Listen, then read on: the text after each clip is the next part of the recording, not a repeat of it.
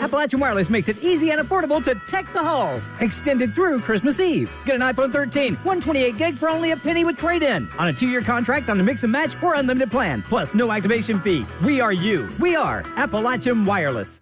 Governor Andy Beshear signed a proclamation Thursday declaring December 2nd through December 9th as Winter Weather Awareness Week. With winter quickly approaching, we spoke to Emergency Management Director Neat Jackson on how you can prepare to keep you and your family safe. Winter weather now, you say winter weather, but it's not what we always think about, snow and sleet. Winter weather brings on a whole a sundry of different weather.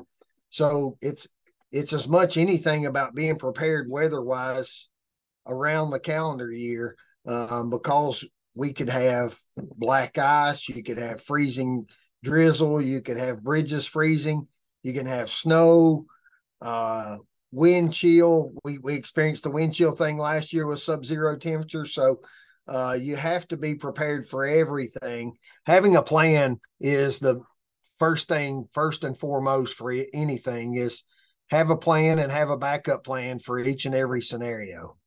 In addition to making a plan, having a backup heat source, shelf-stable food and water, a battery-powered radio, a carbon monoxide detector, and proper winter attire is also vital this winter season. You know, having things like a kit put together in your vehicle in case, you know, your vehicle breaks down.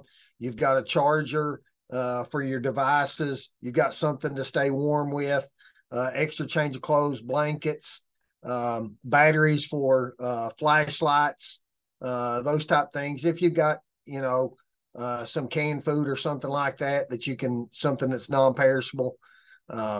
But the biggest thing is when folks are traveling is to make sure to let somebody, friends, family, loved ones know where you're going and when you expect to arrive.